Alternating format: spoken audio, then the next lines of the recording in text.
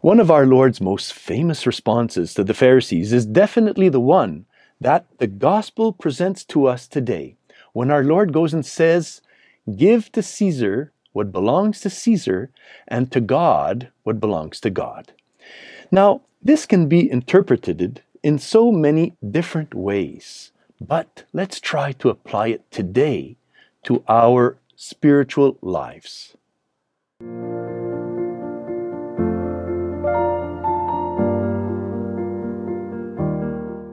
In the name of the Father, and of the Son, and of the Holy Spirit. Amen. Dear brothers and sisters, Salve Maria, and welcome to this Sunday's Gospel Commentary. Today's Gospel is presented to us by St. Matthew, chapter 22, verses 15 to 21. And here we see the Pharisees try to catch our Lord off guard in order to kind of put him into a difficult situation. Now, in order to do this, the Pharisees bring up a problematic kind of social political question for the time of the Lord when they ask our Lord, "Is it lawful to pay the census tax to Caesar or not?" What did they wish to achieve with this question of taxes?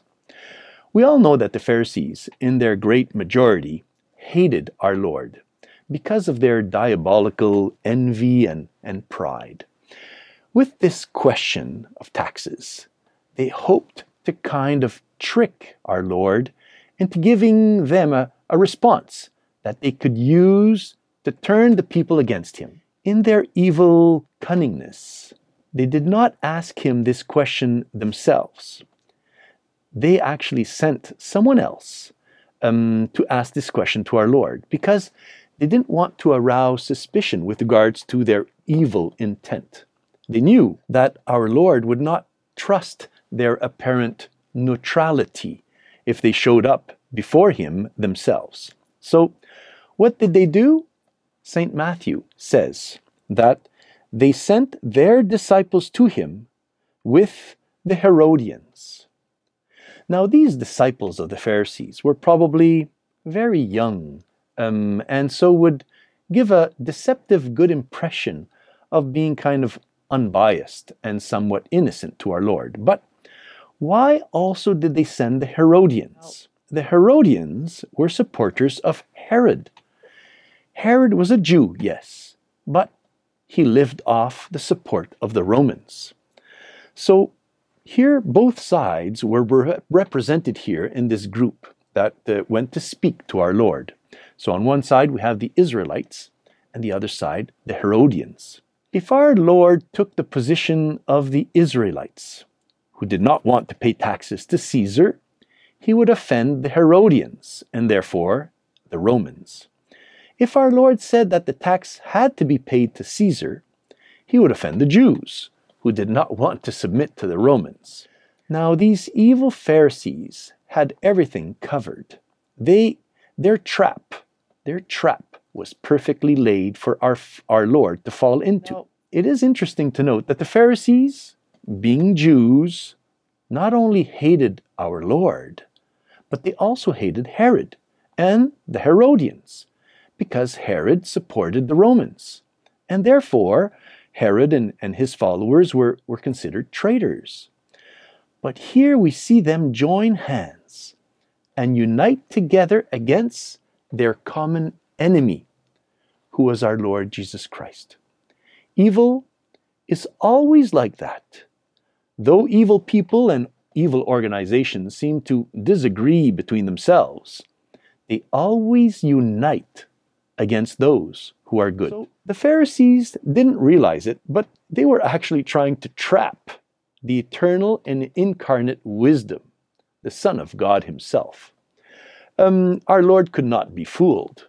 He knew their plans from all eternity. Well, their disciples arrived and started talking to our Lord and saying, "Teacher, we know that you are a truthful man, and that you teach the way of God in accordance with the truth.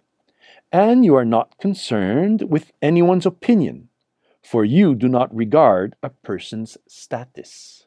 Now here it's interesting to see how they begin to lay out their trap against the Lord by using a technique that evil people kind of always use.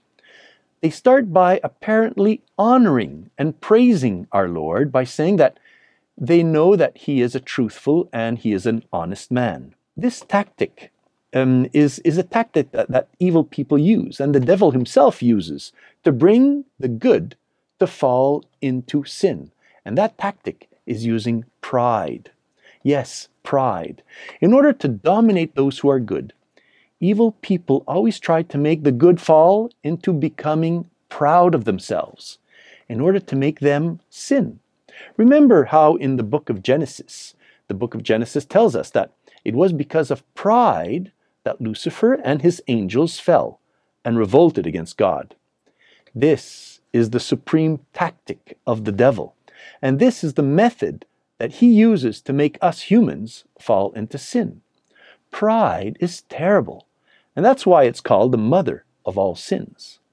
But this time, they are up against our Lord Jesus Christ. Remember how Jesus defeated Satan in the desert when the evil one tried to tempt him with pride, and the evil one failed, of course.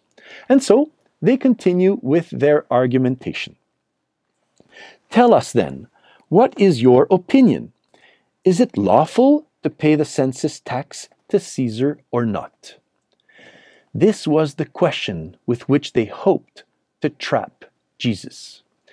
Because if the Lord said, yes, it is necessary to pay taxes to Caesar, the Jews would turn up against him. And if he said, no, it is not lawful to pay taxes to Caesar, then, of course, the Herodians would get the Romans to condemn Jesus. What would Jesus do? What would he say in reply? Knowing their malice, the Lord goes and says, "Why are you testing me, you hypocrites? Show me the coin that pays the census tax." Then they handed him the Roman coin. He said to them, "Whose image is this, and whose inscription?" They replied, "Caesar's." And that, he said to them, "Then repay to Caesar what belongs to Caesar, and to God what belongs to God." With this brilliant and divine response, there was no way they could bring anything up against Jesus. At the same time, the Lord left a message for the future centuries of Christianity. That message is that we Christians are called to respect all legitimate authorities, including the state, as long as the state does not contradict the law of God.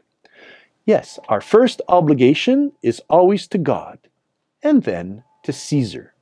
In this way, we Christians, we were taught by the Lord to give to the state that which the state can demand, and to give to God that which God demands from us.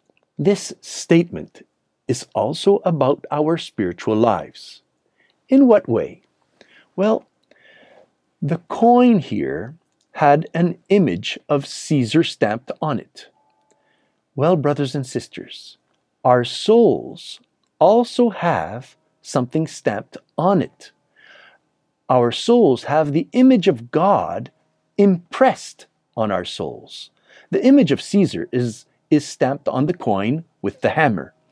The image of God is impressed on our souls by grace. If we do not want to lose our material wealth, which is the image of Caesar, because of injustice, we should be much more careful not to lose the image of God on our souls because of sin. This is what St. Augustine teaches us about this beautiful gospel passage. So, brothers and sisters, let's try to remember this very important rule. We have God's image impressed on our souls, but if we sin mortally, we lose this image and endanger the salvation of our souls. So let's ask Our Lady, our Blessed Mother, to preserve and to always protect us against the dangers of mortal sin. And may Almighty God bless you in the name of the Father, and of the Son, and of the Holy Spirit. Amen. Salve Maria.